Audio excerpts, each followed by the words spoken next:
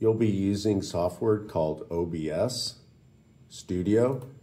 So you'll open this up. So this is the command center. So as you can see there, the top one is the audio input capture. So I don't have the mic on me right now, it's just picking up. So I can move the sliders to get those levels. My goal is to get it right to the top of the green, and maybe every so often it touches into the yellow. So once you set your voices as the previous video we talked about, then you set your guest video to do about the same thing.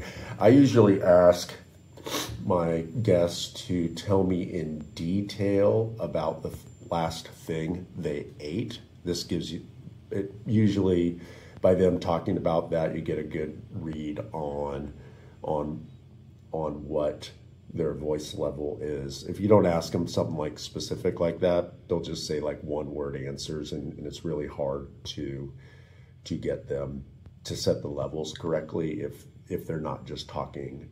And most people aren't used to just rambling on like I am right now.